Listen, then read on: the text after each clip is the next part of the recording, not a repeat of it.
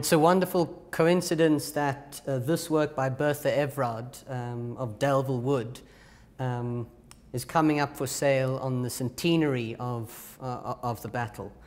Bertha Everard spent time in England and in France in 1926 with her family. Whilst she was based in Longueval, she was hugely moved by her visits to Delville Wood, where, of course, so many South Africans fell during the First World War. She was taken by how wounded the landscape was. She painted probably about a dozen works of Delville Wood. The two largest versions are in the Pretoria Museum, and the other one hangs in South Africa House in London on Trafalgar Square. And she made a number of smaller versions like this one. To me, it fits very squarely in the tradition of British First World War artists like Nevinson and Nash.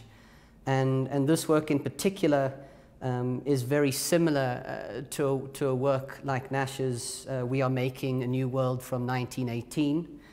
And you do get a sense of Bertha's own anguish in the way she uses the palette knife and a brush to swipe the colors across the canvas.